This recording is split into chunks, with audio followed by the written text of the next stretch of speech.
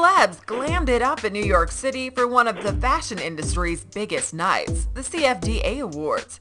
Here's an up-close look.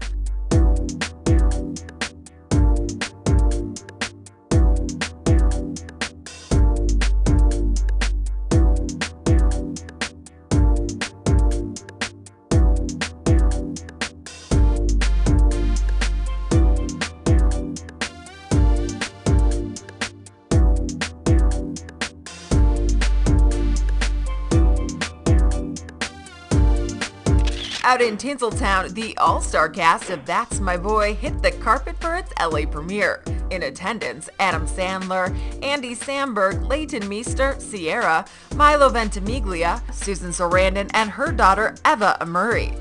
Elsewhere, Rihanna was spotted leaving Greystone Manor with her entourage.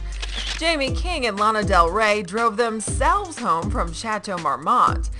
Jared Leto enjoyed showing off his Death by Flash t-shirt while being snapped by paparazzi.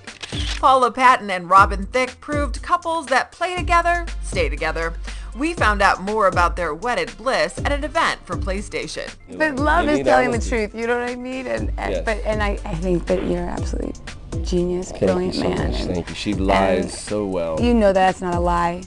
No, anyway, sorry. Now I'm getting all uncomfortable. That was the nicest thing you've ever said. We're good. We make a good team. That's all for now. We'll be back tomorrow with more celebrity sightings.